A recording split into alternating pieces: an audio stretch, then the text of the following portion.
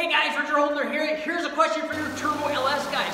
When you run E85, does an intercooler help? In this video, we're going to take a look at a comparison on a Turbo 4.8 liter. We ran this combination with E85, both intercooled and non-intercooled. I've got all kinds of cool data for you. We ran it at different boost levels. I've got different charge temperatures. I've got back pressure, all kinds of cool stuff.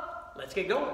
Before we get to our test, we need to check out our test motor. It is a 4.8 liter LR4, stock block, stock crank, Gen 4 rods, and a set of forged JE small dome pistons. I've run this combination a ton, and it just keeps going and going. We topped it with a set of 706 stock heads, just with a valve spring upgrade, to work with our JFR cam. Now I'll go ahead and put the specs up on that cam. It's one of the cams I tested in the Sloppy Stage 2 versus the World, the NA pre-test. We also have a stock truck manifold, stock truck throttle body, a set of Snake Eater 1,500 pound injectors, because we're running, big power and E85, we need the big injectors. The turbo kit consists of stock truck manifolds feeding a custom Y pipe. All of that exhaust is fed to a 7875 Gen 2 turbo from VS Racing, and in our intercooled form, we've got a ProCharger air-to-water intercooler. In the non-intercooled form, we just have a simple U-bend to replace the intercooler. So, what are we waiting for? Let's make some noise!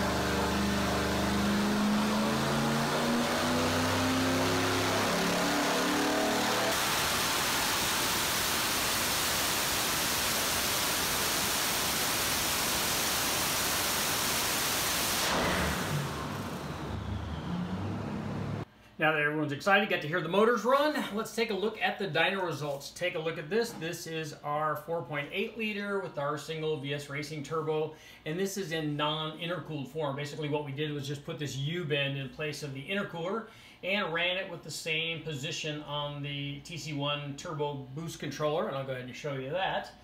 And for you guys that are interested in the timing curve, which everybody seems to be, I'll go ahead and show a quick clip of that.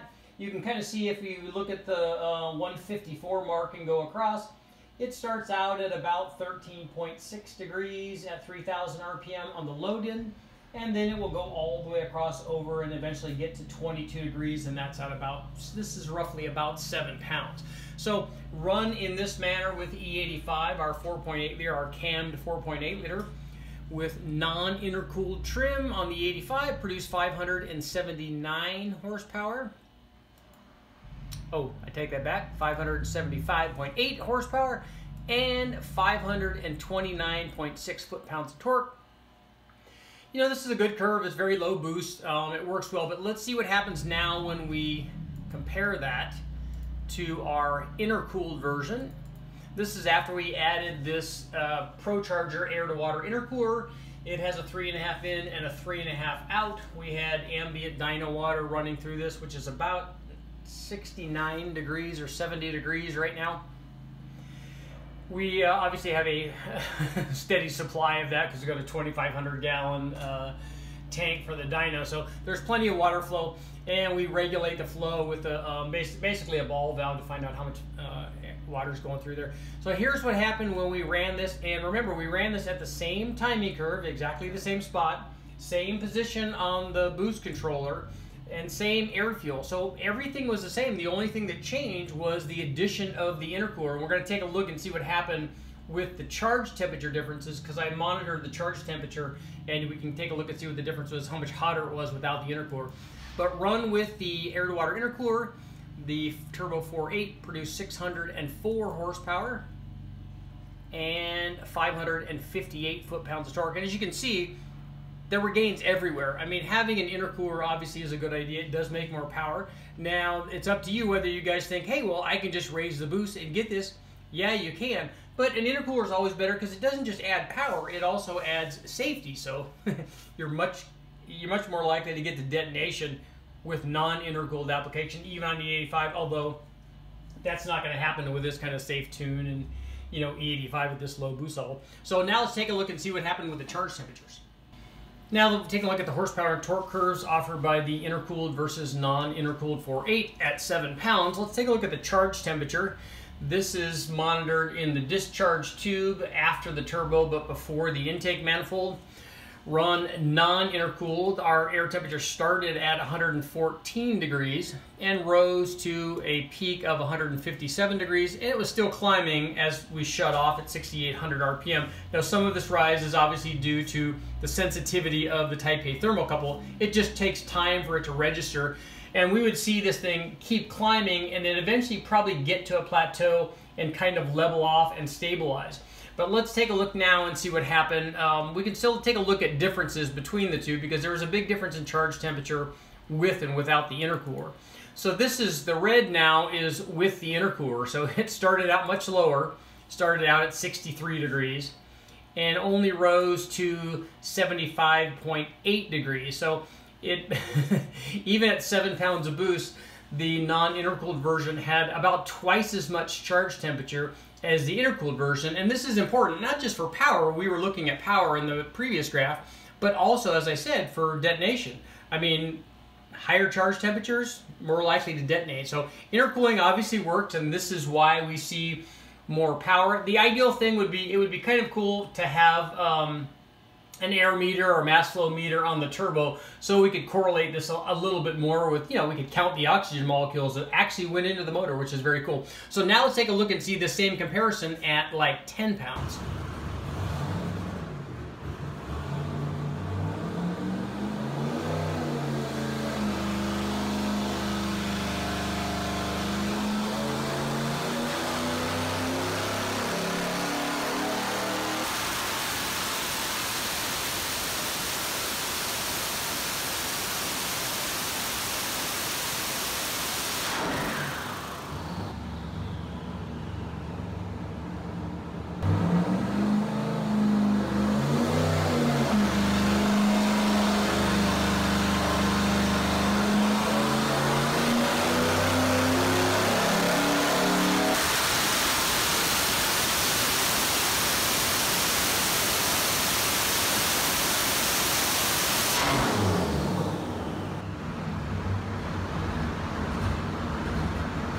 After taking a look at the horsepower and torque and the charge temperatures at 7 pounds, we need to take a look at the same combination run at a little higher boost.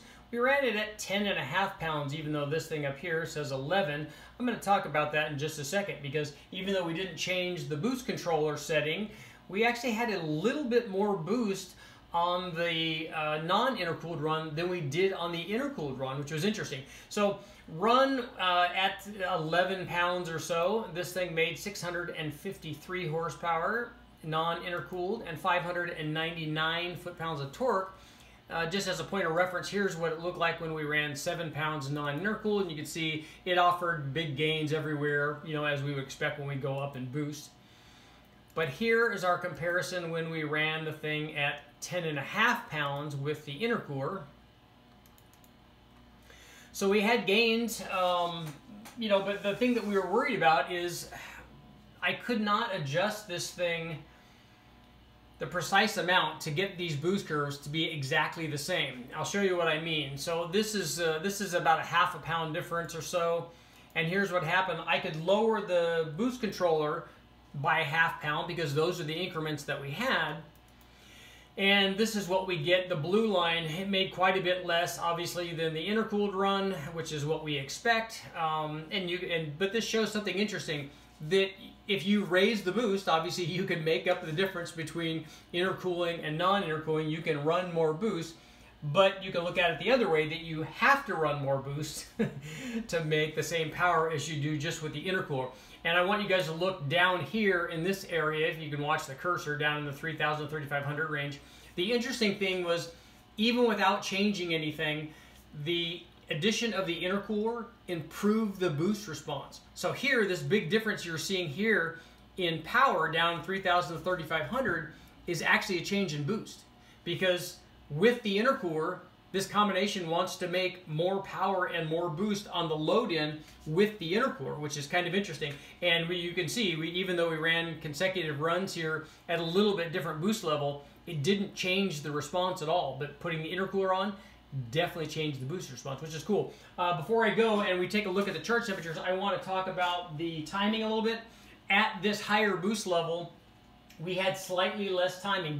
All of these had the same timing curve, but compared to the 7-pound run, the timing on the 10.5-pound run was actually a little bit less. We started out at 12.2 at 3,000, and then we wound up at 19.5 out at the top of out here at the top of the RPM range. So let's take a look at the charge temperature difference at 10.5 pounds. Here is the charge temperature curve on this is the 11-pound run, so the highest one, and we started off at 110 degrees and rose to a peak of 185 degrees. Just as a point of reference, here's what it looked like in comparison to the 7-pound non-intercooled run. So it rose, obviously, at a much higher rate. The start point was a little bit different, probably from the start point of just sitting. But here's what happened after we added the intercooler.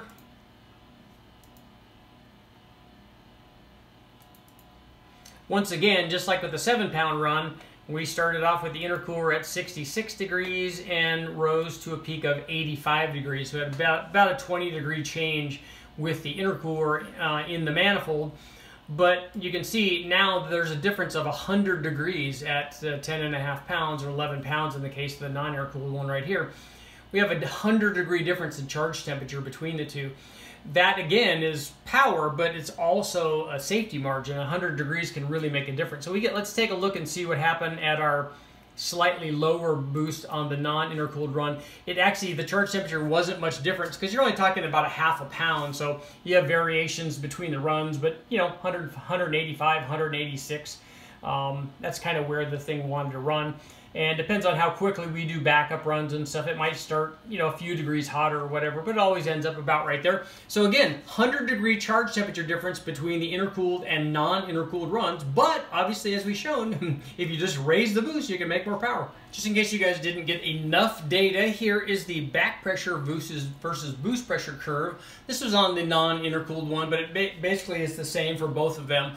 We can see that the crossover point here, this flat line here, if you follow the cursor, is the boost pressure.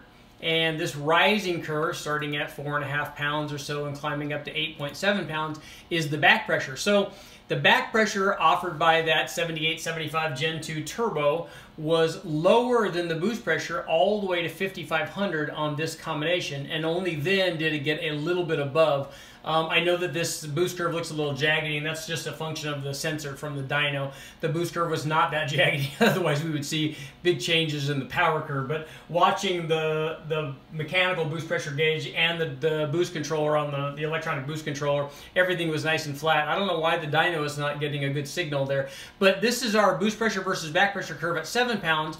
So let's take a look at one of them at, let's say, 10 pounds. Same kind of thing.